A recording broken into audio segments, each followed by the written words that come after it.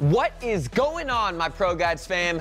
My name's Cody, and if you're a beginner or planning to swap to keyboard and mouse, this video will be perfect for you. We compiled 7 of our best tips to help turn you into a keyboard and mouse legend. Let's get into it, y'all.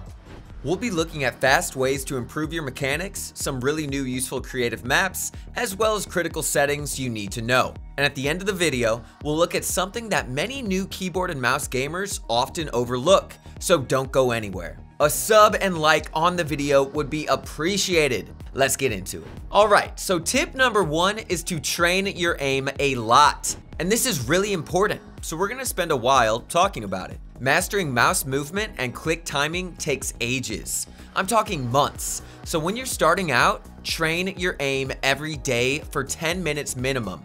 But we would recommend between 30 minutes to an hour. An hour of aim training can get boring. Yeah, but trust us, it is worth it. And you can always throw on some music or a podcast to keep yourself entertained. As for how you should aim train, if you're on a PC, you should definitely be taking advantage of aim training games like Kovacs or AimLab. Kovacs may cost 10 bucks, but it provides a very comprehensive aim training experience. And there are plenty of routines you can follow. For example, Aimer7's an aim coach, and his Kovacs routines are incredibly detailed. We'll leave a link in the description. But basically, you want to start at the beginner routine and work your way up over a few months for a complete aim training experience. And when you do train, make sure to alternate which style of aim you practice. So do 10 minutes of tracking, 10 minutes of flicks, then go back to tracking, back to flicks, and so on. Some research shows that alternating like this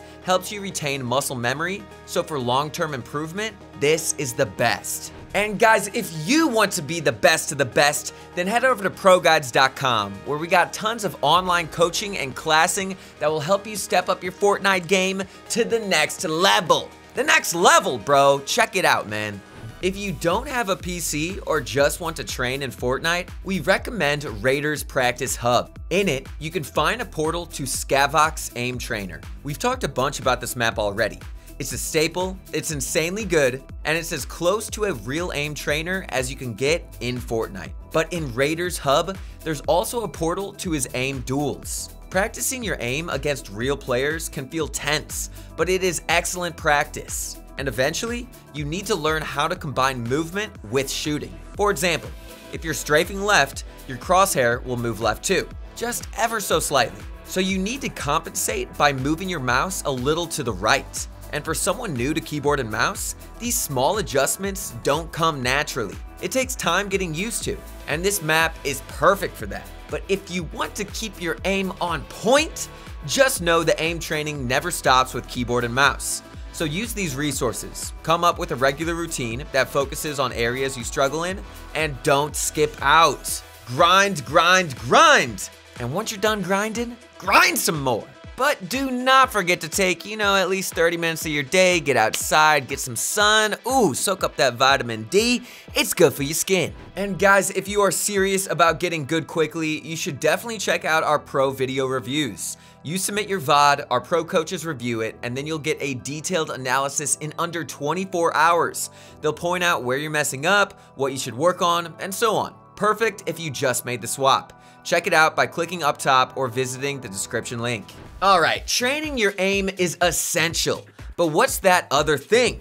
Oh yeah, building. To get good quick, you need to grind your builds in creative just as much as you train your aim. First, with free building. Free building is so important in so many ways. Not only because it's how you get more in tune with your build binds, but also your timing. Button timing is crucial in a lot of building techniques. And when you're starting out on keyboard, getting the button timing down is challenging, especially with things like triple or quad edits. In that case, just start off slow, build whatever you can. With some, learning to build with a keyboard is a very slow process. Like, no joke, it can take you up to 2 or 3 months of daily grinding to get comfortable with building. Some people are faster, some are slower. But that's why you shouldn't feel bad starting off slow. Do what techniques you can, and again, practice every day. Not just free building, but other courses as well. Like for instance, edit courses. which you can find in Raiders Practice Hub.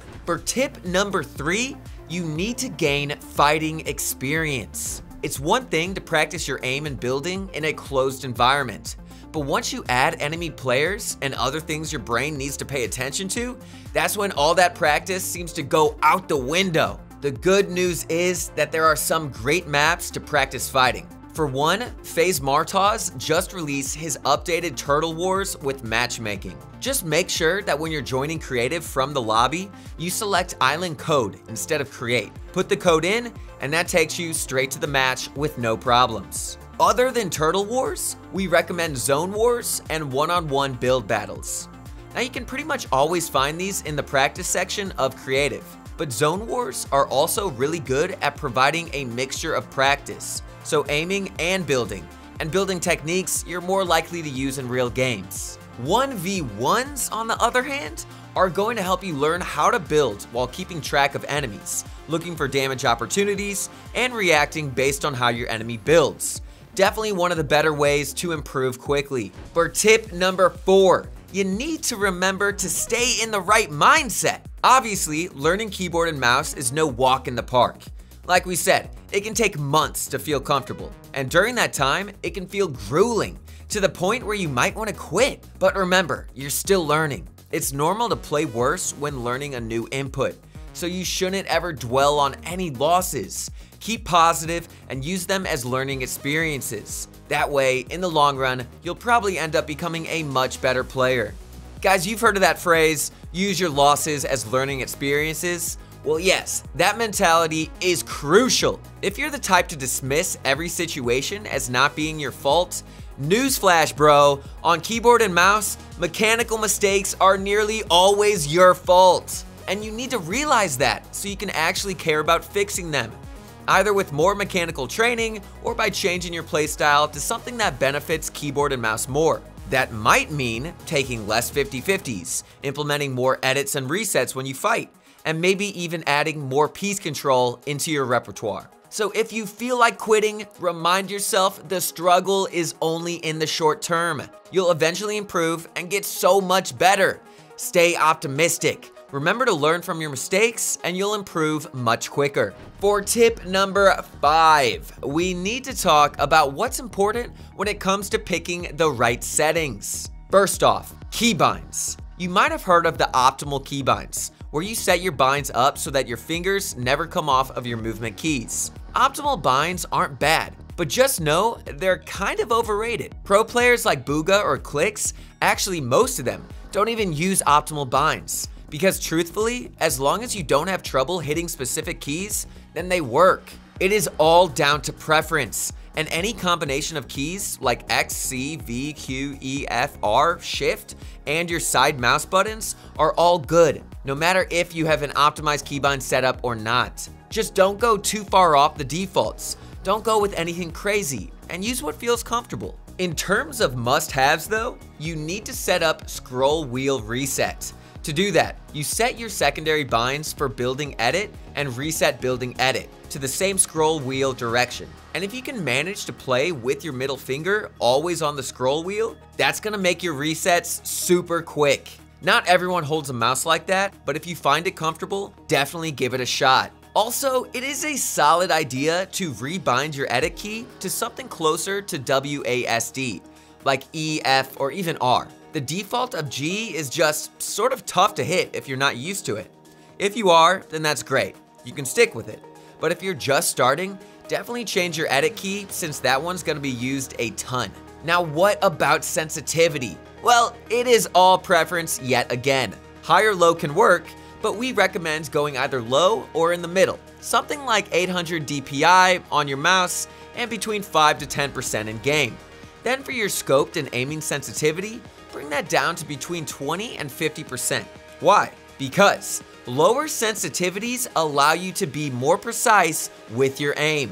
And while your building speed slows down, you can always compensate with faster arm movements. That's what's amazing about keyboard and mouse. Even on low sense, you can flick really fast and still box up in an instant. Of course, to play with low sense, you're going to need the right mouse pad. Not one of those dinky small ones, but an XL sized one. These mouse pads are definitely worth investing in if you want space and freedom to make more mouse movements. At the end of the day though, sensitivity is all preference. So if you want to go high, then go high. It can work.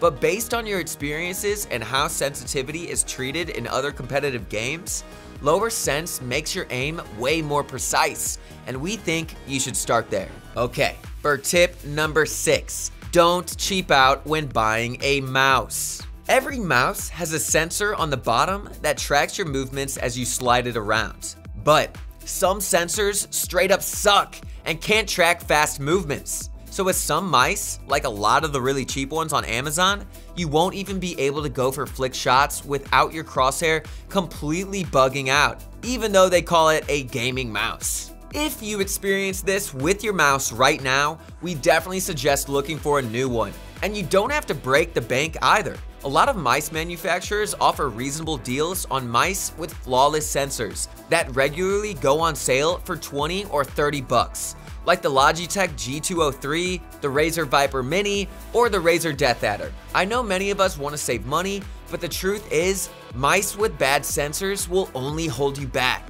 We know this advice might be too late if you already bought a mouse, but a lot of you might be new and we just don't want you to encounter the pitfall that is bad gaming mice. If the sensor sucks, they're just not worth buying. But anyway, there is a site called sensor.fyi/mice, which lists mice you can trust to accurately track your movements. Pick a mouse from that list, or just make sure to look up what sensor is in the mouse that you are buying, so you don't just end up getting swindled. Lastly, for tip number 7, it is a good idea to wash your mouse pad every 6 months or so. As you use your mouse pad, there's gonna be a bunch of oil and sweat that goes from your arm and wrist onto the surface. That's totally normal, but eventually that grime will cake onto your mouse pad. Ugh. This will negatively interfere with your aim, not just by messing up the sensor, but also making your mousepad surface inconsistent and less smooth. And that can have huge downsides when you need precise tracking for things like edits or long distance shots. That's why you should just wash your mousepad. Soak it under the kitchen sink or bathtub. Get a sponge or some type of scrubbing tool and just lather in soap or some nice smelling body wash until it's eventually clean. Then you just pat it down and let it dry for a few hours. And FYI, this is only for regular cloth mouse pads. If yours has any electronics like RGB lighting or wireless charging, don't be foolish and submerge it in water. There are a bunch of videos on YouTube that can go over in detail how to wash your mouse pad already, so we won't waste any more of your time. This was more of a reminder, so check those out when you feel your mouse pad needs a clean. And if you have a happy mouse pad, then you will be a happy gamer. Okay, everyone, hope our tips for new keyboard and mouse players helped you out. If it did, don't forget to like the video and subscribe with the bell on for more future ProGuides videos. If you have any of your own tips for keyboard and mouse players, share it in the comments down below. And remember, you can find all links and map codes in the description. Once again, though, I'm your host, Cody. Hope you have a wonderful day. I'll see you on the battlefield.